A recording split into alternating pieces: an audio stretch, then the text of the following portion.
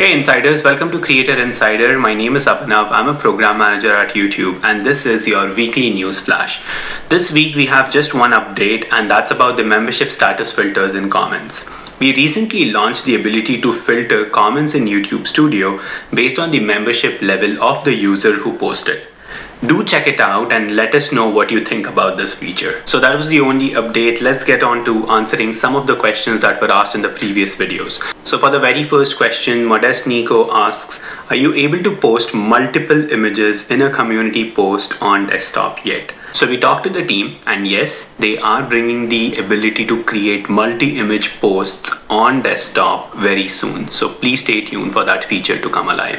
The second question is from our How Discovery Works series. First 1000 hours asks, if a video overperforms, will that hurt my channel? For example, if one very popular video on my channel is drawing a lot of people to my channel who may not like some of my core videos, will that hurt my channel overall? So we talked to Rachel about it and she said, that's a great thing, keep the videos public.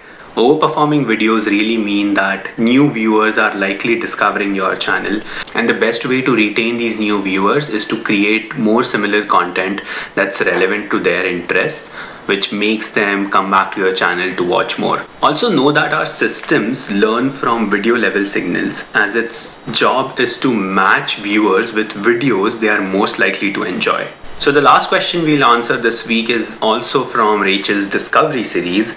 Suitcase Monkey asks, for adding a tag like things to do in London, does it make any difference to also add London and things to do as separate tags?